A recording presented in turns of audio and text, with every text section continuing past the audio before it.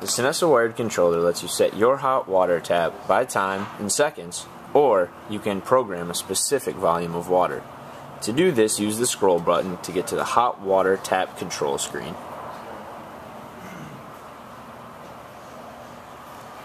Here, you can use line 2 to adjust the total time the hot water tap will run.